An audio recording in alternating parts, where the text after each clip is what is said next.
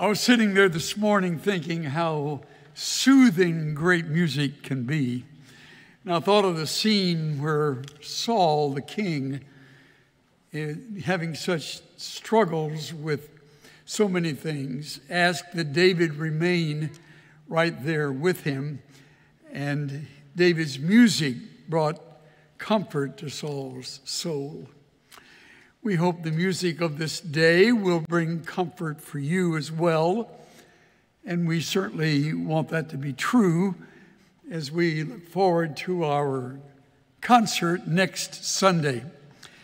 The music department has chosen the theme, Clinging to Hope, and that will be the thought that will be threaded through the music next Sunday morning.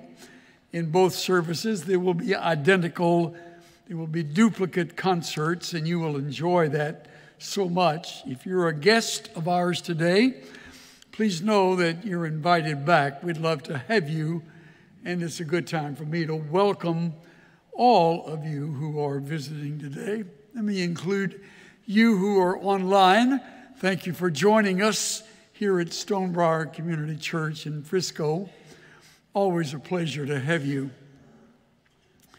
Today, Don will say more about it. We'll observe the Lord's table, and as is always true, following this observation and the service of worship, we receive a special offering. We call it our benevolence fund. It's used only specifically for needs that occur among those who come and seek help from our church. Big announcements aren't made and people's names aren't mentioned, But believe me, needs are met. Sometimes it's right down to food for the table or clothing for those in the family. So thank you today for being generous as you leave. The departing offering will be strictly for that. Now, for a moment, let's clock back in on this concert I mentioned earlier, and you'll watch the screens for a little of the touch of the music. It goes by quickly, no words, so watch closely and enjoy this soothing, encouraging music.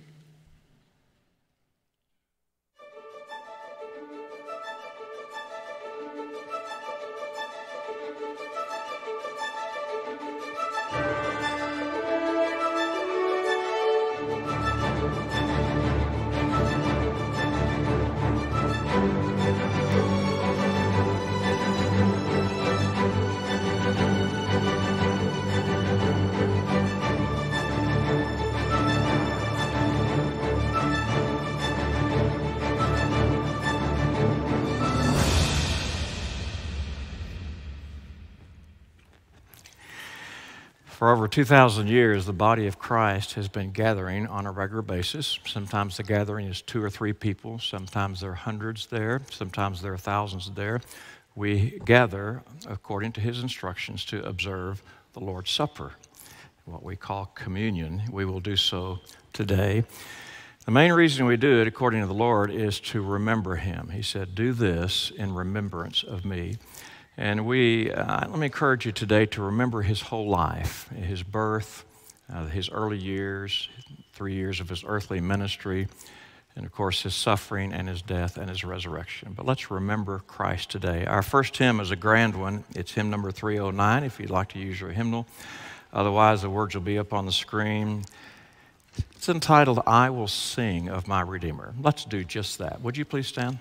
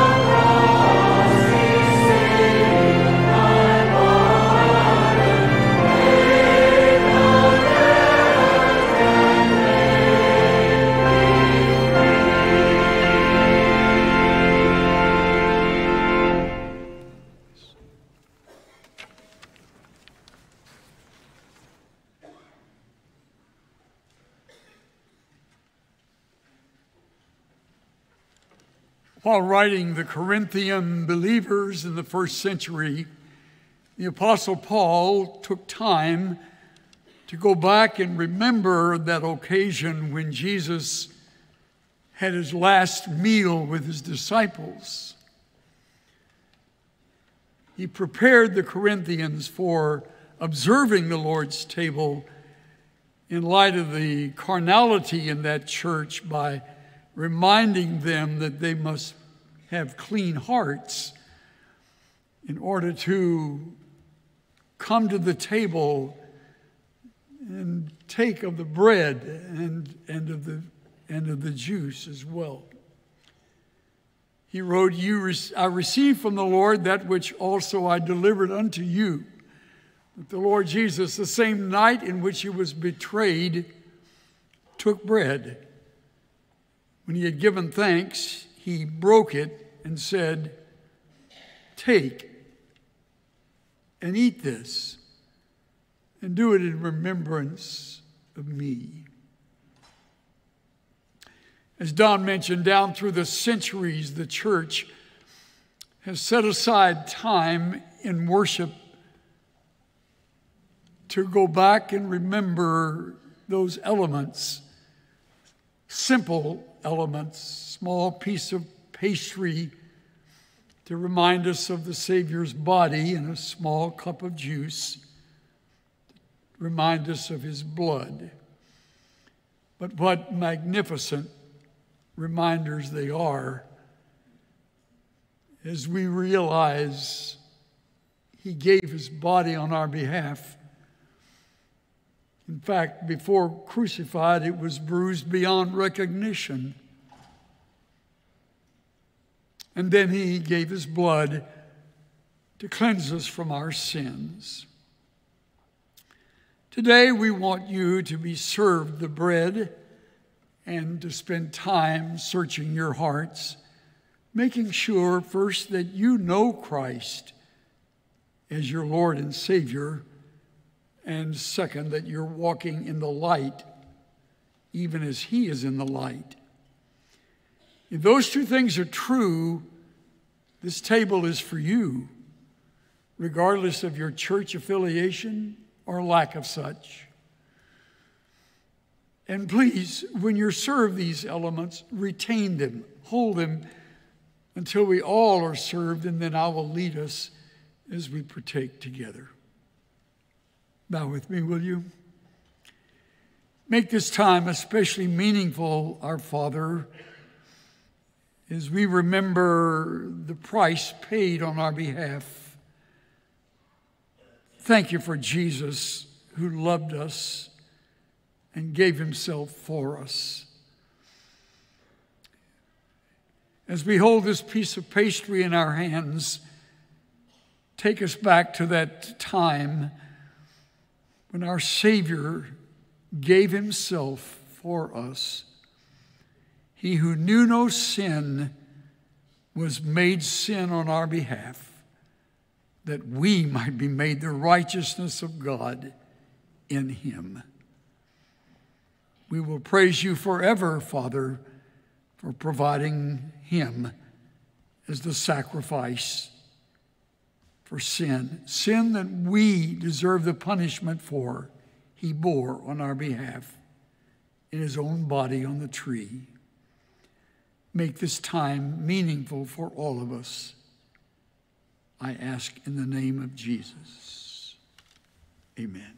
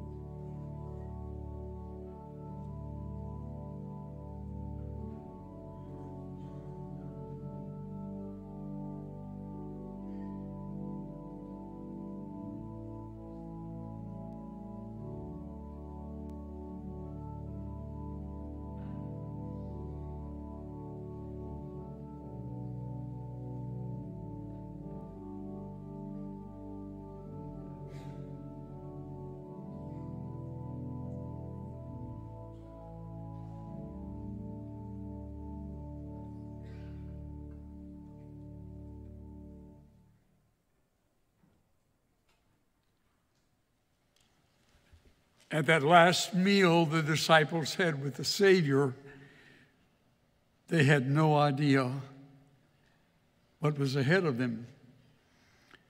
As Jesus snapped off a piece of that brittle loaf, he told them to take and to eat from that piece of pastry and to remember him. For this would be the last time they would eat this meal together until they ate it in the kingdom. We anticipate that marvelous day when we will all gather with the Savior, and we will be with his saints, and we will again remember the body given for us. We take this bread in remembrance of Christ.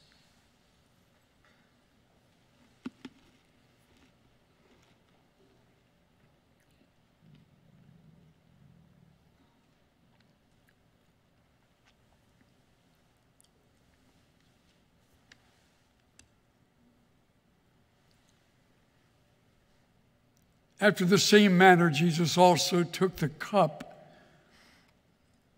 and he said to them, "This cup represents my blood. Drink it in remembrance of me. For as often as you eat this bread and drink this cup, you keep on declaring my death until I return." Again, retain the cup, hold it, so that we might all partake together.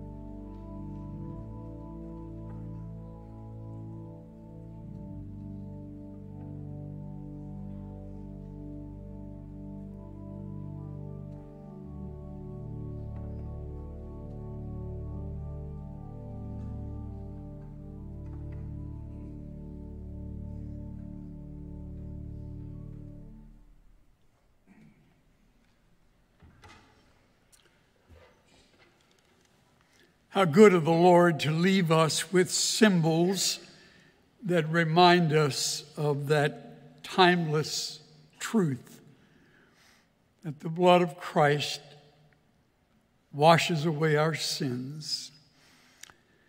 Each time we drink from the cup, we remember that marvelous eternal detergent that cleanses us inside out. We drink this now in remembrance of our Savior's blood.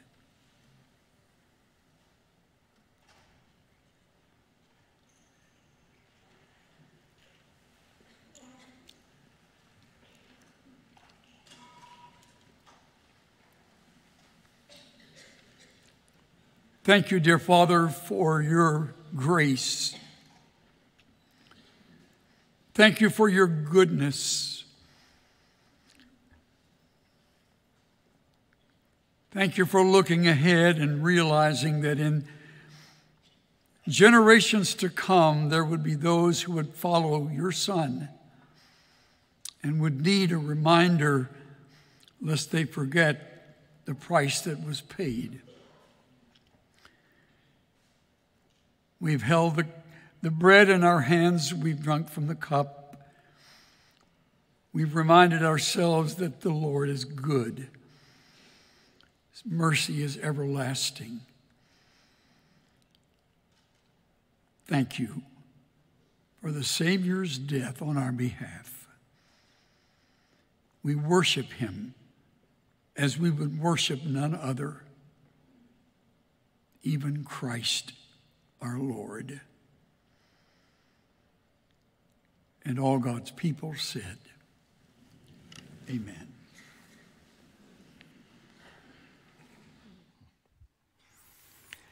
The choir's anthem this morning is based on some scripture from Matthew 11.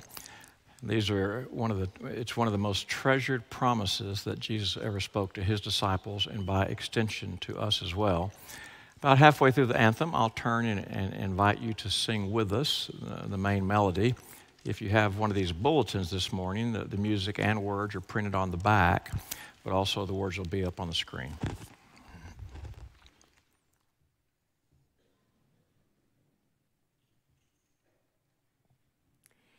In Matthew 11, verses 28 to 30, Jesus says, "Come to me, all you who are weary and heavy laden, and I will give you rest.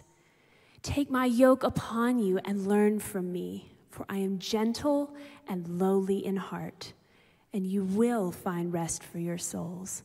For my yoke is easy and my burden is light."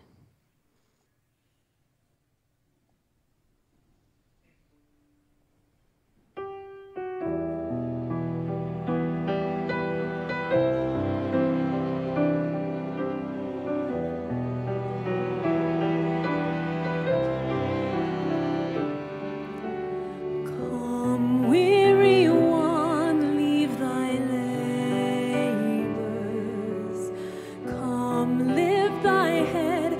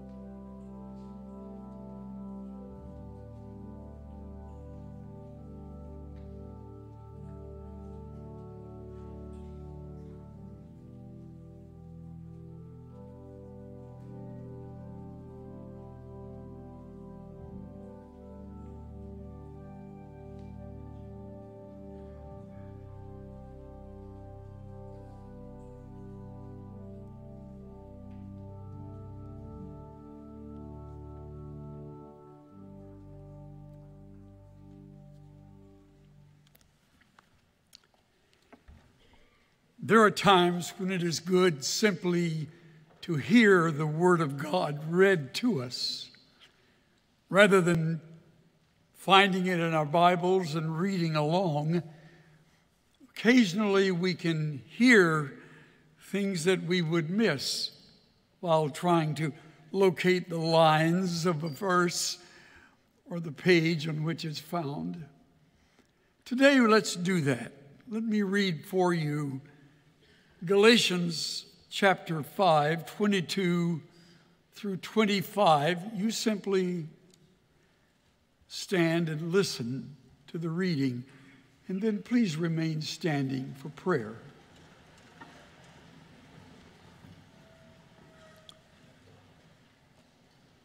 But the Holy Spirit produces this kind of fruit in our lives: love, joy, peace, patience, kindness, goodness, faithfulness, gentleness, and self-control. There is no law against these things. Those who belong to Christ Jesus have nailed the passions and desires of their sinful nature to his cross and crucified them there. Since we are living by the Spirit, let us follow the Spirit's leading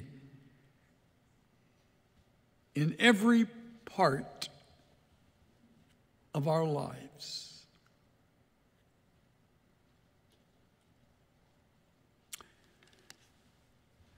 Dear Father, we long to carry out what you have declared here in this passage. We long to allow the Spirit of God, now that he has taken residence within us, to reveal love and joy and peace, and patience, kindness, goodness, faithfulness, gentleness, and as we will hear today, self-control.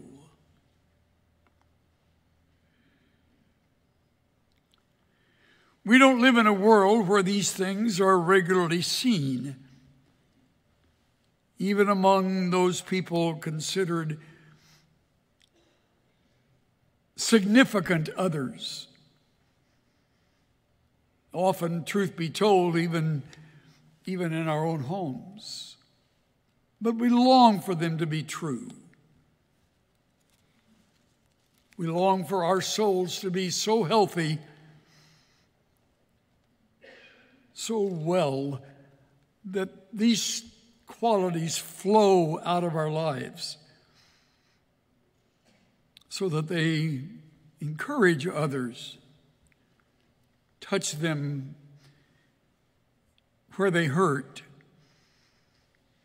strengthen them where they are weak, and minister to them when they feel the weight of life pressing upon them. Help us, our Father, to live in such a way that we, in fact, represent Christ to others. Then it will truly be well with our souls. We long for that. We pray for that.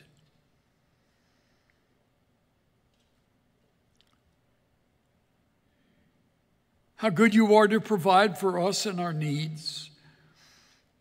Thank you for meeting our needs, not only as individuals, but as a body of people at this church. Through almost 25 years, you've never failed to meet our needs. How encouraging that is to us. Thank you. We give today because we love to participate in what is involved in supporting a ministry, being here for others, sending our gifts to those we'll never meet, that their needs might be met. We pray that the health of our souls will be revealed in the motive behind our giving. We give because we have first been given to by you, Lord. Thank you for doing that. Bless these gifts and remind us, Father, that your grace is always abundant. Your mercies are new every morning. We worship you, filled with gratitude. In the name of Jesus, we pray and we give. Everyone said, amen. Please be seated.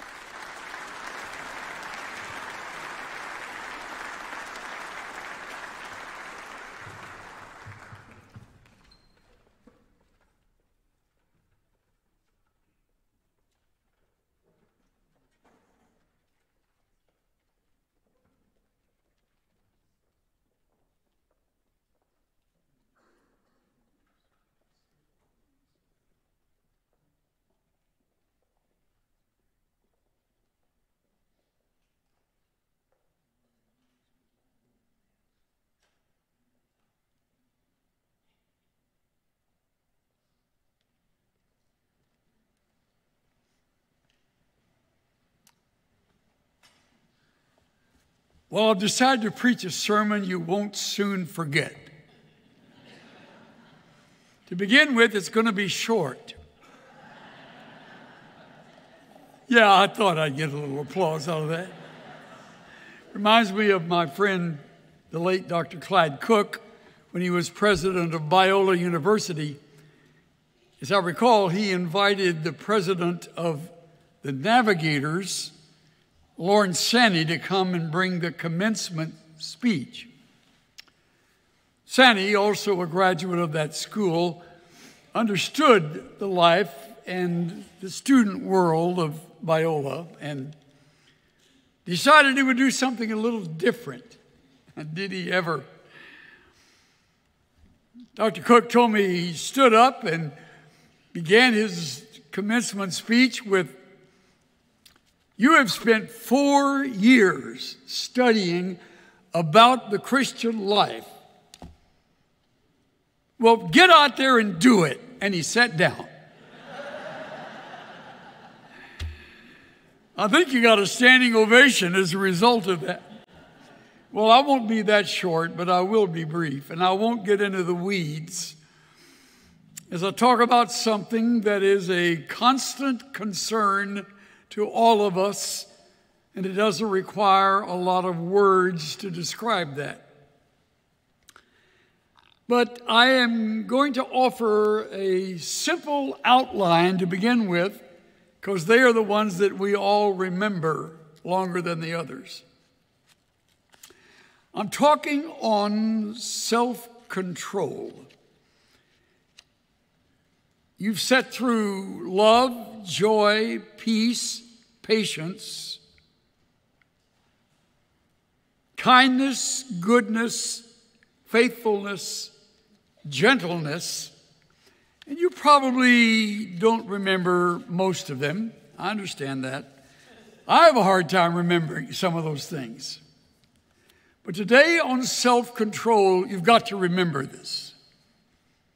This isn't a nice little anchor in the relay that we finish up the list with. This is the victory side of living for Christ.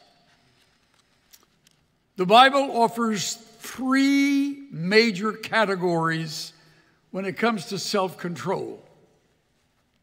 Here's the outline. We are to apply self-control in our morals. Second, we are to apply self-control in our motives. And we're to apply self-control in our mouth. Morals, motives, and mouth. All 3 are vital. So let me cut to the chase. When we apply self-control to our morals, we're talking about handling temptation. Temptation in whatever realm. We usually think first of lust, and we should. It's a battleground for everyone. But it certainly would include other areas as well. Morally, we must train ourselves as people of self-control. We must train ourselves to say no. Ideally, to say never. And you won't fail and you won't fall. You won't live with a backlog of regret. You will pass the test morally. And there are few who do. You can and you will. Our model for this would be Joseph, Genesis chapter 39. No need to turn. You know the story like you know the back of your hand. Joseph had come through all kinds of challenges in life until he was finally promoted to be in charge of the home and the affairs of a man named Potiphar. While engaged in that well-deserved promotion, Potiphar's wife began to make the moves on Joseph. You'll read all about it in the 39th of Genesis. She didn't hold back. She tried everywhere in the world to seduce him into her bed. Joseph not only said no, he said never. I've come into this position by the grace of God, and I will never forget that my life is lived as an open book before my God, and therefore I cannot do such an evil thing. I cannot touch you. He didn't flirt with her. He didn't linger with her. He didn't play around in the bedroom where she was. He said no and never. He also knew that Potiphar trusted him. The story continues, and it turned against him. And as a result, he was unfairly accused and wound up in an Egyptian prison. But he had not failed morally because he said no and because he said never. That may sound dated, that may sound obsolete. I do not care. When you say no, you will not fall. When you say never, you will be morally pure. To quote Lawrence Sanny with the Navs, go out there and do that. Don't play around in your computer with the internet. There's enough there to sink any life. Stay out of that area. Get tough on yourself. It's called self-control. Don't go there morally.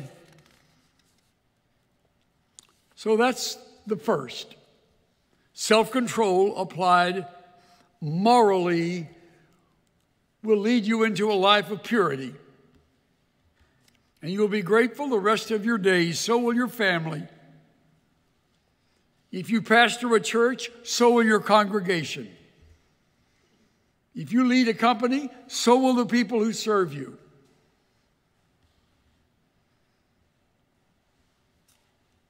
Applying self-control to your motives relates to how you handle the spiritual disciplines in public. Now stay with me here. The model here is Jesus, and his Sermon on the Mount addresses this because he's surrounded by, as all the others of that day were, Pharisees who did everything they knew to do to be seen by and admired by others, even though they were phony to the core. Their motives were impure. And so Jesus is I think it's the key verse in the Sermon on the Mount, Matthew 6:8. Do not be like them. Apply self-control to your motives. You are living your life before an audience of one, your Maker, your Creator, your God, your Savior. He sees everything. He knows everything about you. He not only knows what you do, he knows why you do it, and that's motive. Knowing that that's true, Jesus in Matthew chapter 6 touches on three very well-known areas in the Christian life, in the disciplines of the Christian life. The first is giving. When you give, don't blow your horn. Don't call attention to your gift. Don't thump the plate, make it look like it's a big offering. Don't look around to make sure people see the size of the check. Don't go there. Say no to that. You do your best giving anonymously. You want to really give to needs, don't tell anybody about it. That's a pure motive. Self-control will help you tap the brakes when you're tempted to wave your check or display your wealth or look for a name on a building that's going to be named after you because of your gift. Don't go there. If they want to put your name on a building, that's up to them. That's not why you give. Your motive is to give for the glory of God, period. So that's giving. The second is in verse 7. When you pray, no big words, no display of great theological acumen, no showing off. That's what hypocrites do. They pray so that people will be impressed. God isn't. Christ despised hypocrisy probably more than any other of the sins. Hypocrisy stinks. Let me just say it straight. There's nothing fun about hypocrisy before God. And it goes on all the time among Christians. When you pray, get in your closet. You got a long prayer coming. I don't need to sit through it. And when you pray, you're not praying to the one sitting next to you. You're not trying to sell your car to the guy across the room. Your prayer goes to God. Remember, audience of one. One.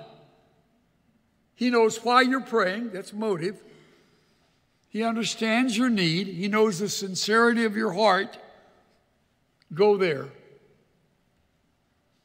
So when you give, when you pray,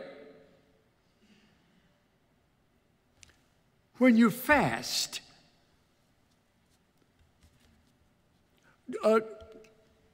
he warns us in verse 16 and following not to look disheveled because you've been fasting.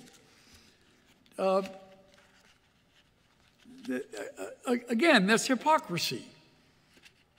If you choose to fast, fast. If you want to pass up a meal for the glory of God so that you can give full attention to Him, do it. Just don't tell me about it. Don't brag about it. It's a matter of motive.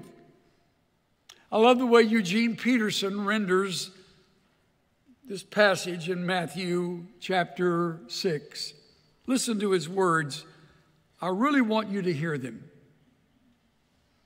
When you practice some appetite-denying discipline, that's fasting. When you practice that to better concentrate on God, don't make a production out of it. It might turn you into a small-time celebrity, but it won't make you a saint.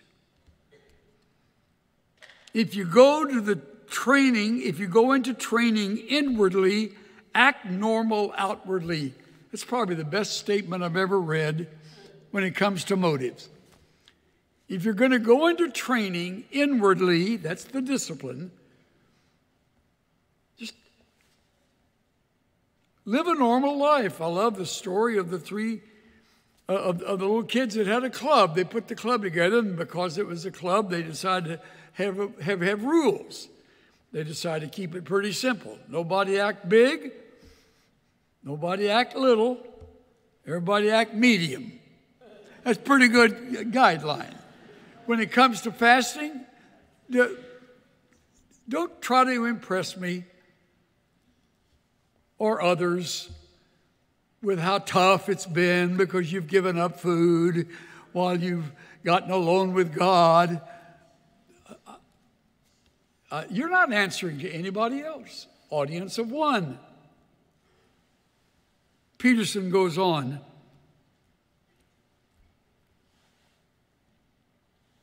Shampoo and comb your hair. Brush your teeth. That's not a bad idea right there. Wash your face. God doesn't require attention-getting devices. He won't overlook what you are doing. He will reward you for your actions.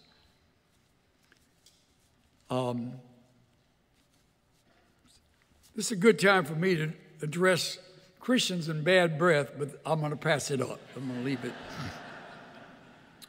You're not more spiritual because you don't brush your teeth. I'll add one more thought here. When you live your life before an audience of one, you will care less and less about what other people think. It's true. You will live before the Lord Jesus, you will please Him, and you will not spend your time worrying about, wonder what they thought of what I said. Wonder what they thought about me in this. Wonder what they feel about. Give it up.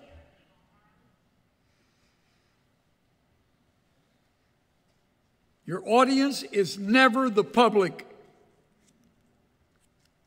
It's an audience of one. The one who saves you, the one who is using you. Live your life before Him.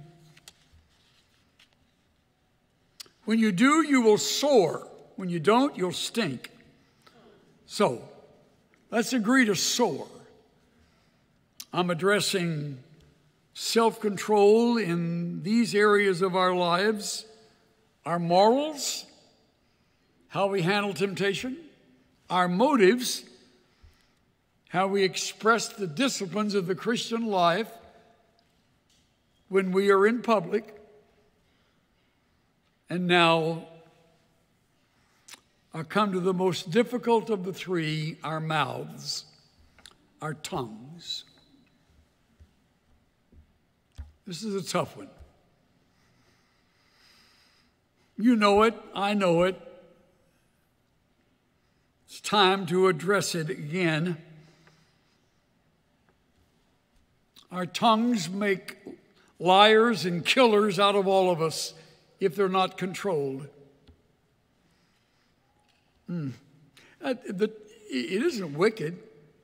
God blesses us through the use of a tongue that's been led by the Spirit of God. Every message you've ever heard that's ministered to you, you have the tongue to thank for it getting communicated. So it isn't a wicked organ in the body. It's just a body that easily gets out of control. However,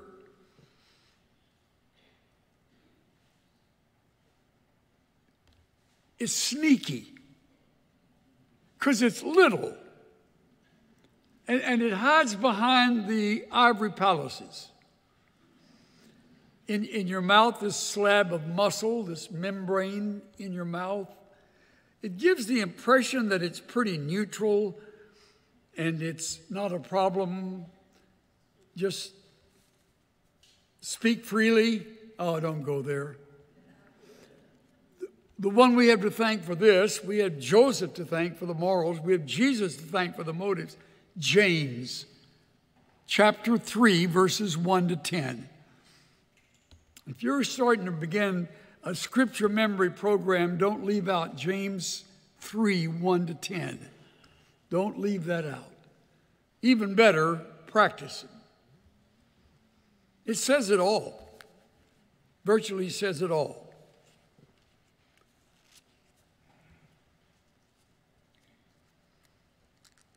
It's small, but it's powerful.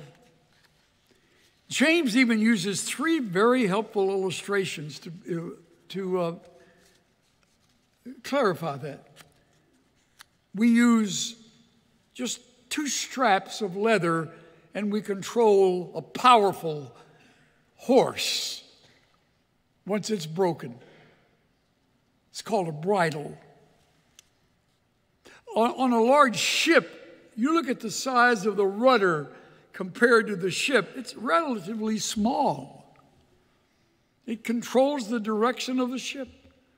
And how about a forest fire where hundreds of thousands of acres are burned because of a tiny spark? One cigarette flicked over into the brush, one match that isn't put out, and the fire goes wild.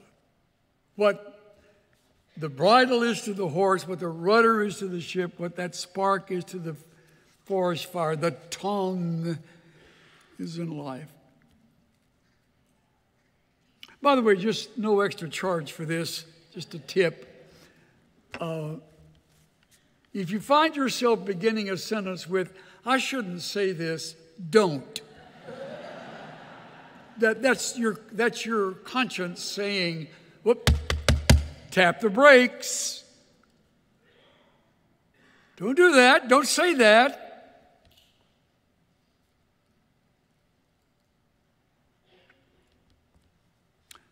One of my mentors had a wonderful statement he used to make. "I've never felt sorry for the things I did not say." That's controlling your tongue.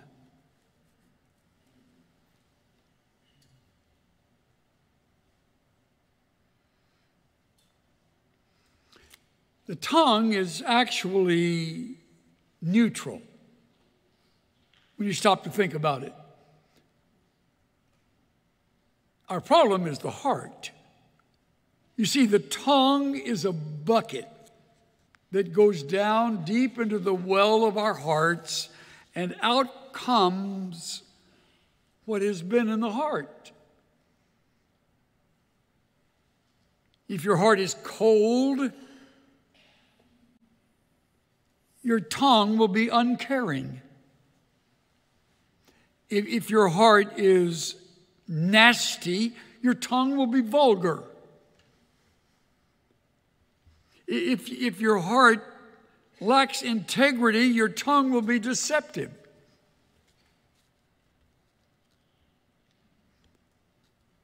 If your heart is harsh, your tongue will be abusive. I'll tell you,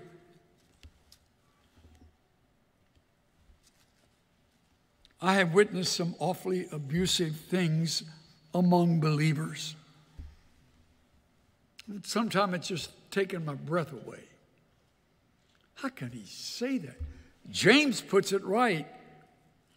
Out of the same mouth come blessing and cursing. Brothers and sisters, this is not right. That's James. This is not right. With the same tongue, we bless our God as we've done through this morning worship service, the Lord's table, the songs. We've sung the prayers that have been offered, the words of Scripture, all of them coming as blessings to God's people. And if you're not careful, I'll tell you, before sundown, you're a serial killer with your tongue. Attacking her, attacking him, saying ugly things about this person or that person. Lack of self-control.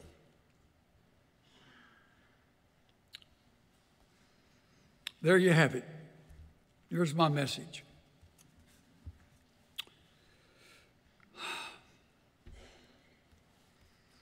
Which brings me to the ultimate question, how's your heart? How's your heart? Solomon wrote, "Guard your heart with all diligence, for out of it are the issues of life." Isn't that a beautiful verse? Proverbs 4:23.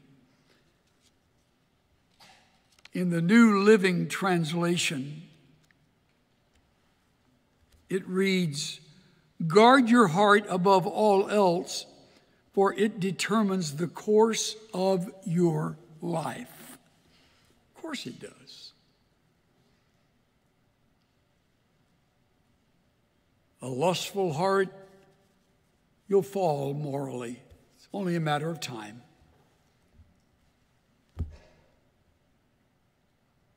Lust will win every time.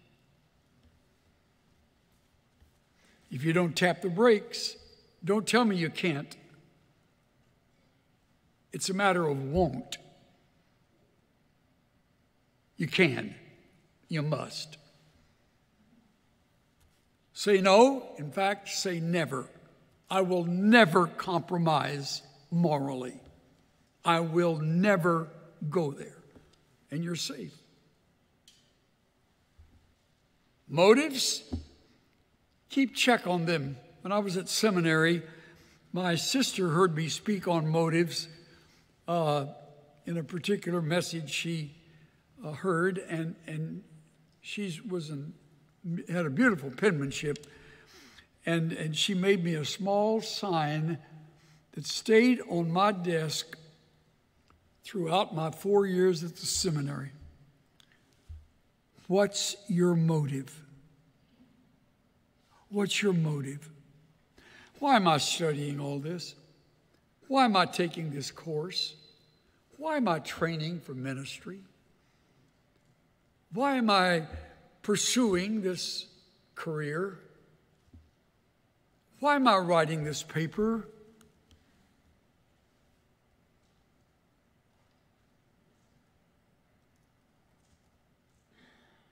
Only you know your motives. I can't always read them. Sometimes others can, but usually you can hide them. And you know down inside you really want the credit. Stop that.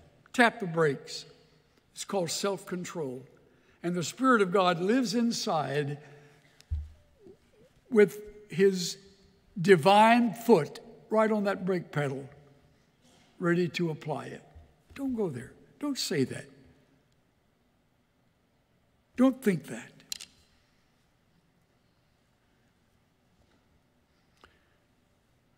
Now, I'll tell you, if your heart is soft and teachable, I'll tell you, Christ is thrilled with your life. He has things he wants to teach you, and he wants to show you, and wants to use you in ways that you just wouldn't imagine. But if your heart is hard and resistant,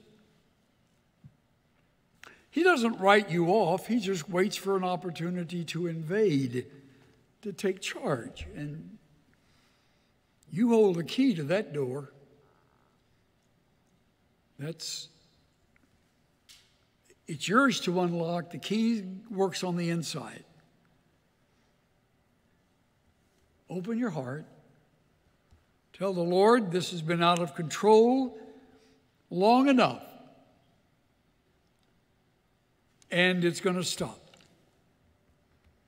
As a result, I'll tell you, you will enjoy a peace and a relief that can't be put into words. It may be the 9th of the list of 9 in the fruit of the Spirit, but I'll tell you, it brings up the rear powerfully. It applies to love and joy and peace, certainly patience. And we go on through the whole list. That self-control is sort of trumps all the rest of those fruit in the cluster of the Spirit that works in you. It's a great thought. He, as a child of God, he's taken up residence within us to be in charge. When he's in charge, you're beautiful to be with. You're attractive in every way, best of all, inside, deep inside. And I'll tell you, people want to be with you because they don't see these qualities in most folks. They don't. That's what drew them to Christ. Closing story, and I'm finished, I promise. I remember saying to Dr. Stan Toussaint, whom I dearly loved to the last day of his life, I said, you know what, Dr. Toussaint? I was studying just this last week about that dinner that Jesus had with the sinners. And he said, yeah. I said, man, I'm impressed. He would open his doors and let them in. I could just picture the Pharisees standing outside the windows going, shaking their heads. How in the world could he rub shoulders with sinners like that? And Stan laughed. And he said, let me tell you another side of that same scene. They wanted to be with him. Isn't that a good line? Why didn't I think of that? They wanted to be with him. Nobody felt obligated. You don't have to come if you don't want to. But we're putting on a meal plan for tomorrow night. You're invited. If you want to come, you're sure welcome. Here sat people from the street. Here sat tax collectors. Here sat those who had failed in their lives. Here sat prostitutes. Here sat people who had just made a mess of one marriage after another. And on and on and on it went. And that was his group who wanted to be with him. Why? They found in him love, joy, peace, patience, kindness, goodness. I love it. Faithfulness, gentleness, and self-control. And they couldn't stay away.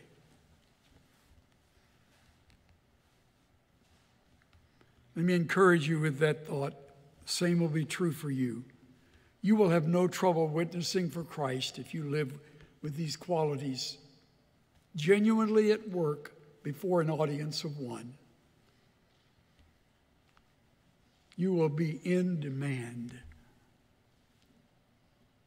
People will want to know, how can they spend time with you? Because they long for those things. Oops. I'm about to turn this into a long sermon. I promised I wouldn't do that. You know Christ? You know the Lord Jesus? He's in your life? You don't? Come on. Come on home. We're here for you. We care about you. Truly. We really care for you. We'll never shame you. We'll never rebuke you. We'll never embarrass you. Of course you've not lived a good life. You haven't had any power at work in you. But he'll bring the power, and the result will be marvelous. Thank you, dear Father, for helping me be able to say these things today, even though I'm not a model of many of them. I want to be. By your grace, I'm able to speak on them without having to be a perfect model of every part of them. But I want to be. I want to please you, and I want my motives to be right. I want my morals to be pure, and I want my mouth to be under control. So do most of these people who've been listening. So help us, Lord. May your Spirit do extra work in our hearts. In Jesus' name. Everybody said? Amen.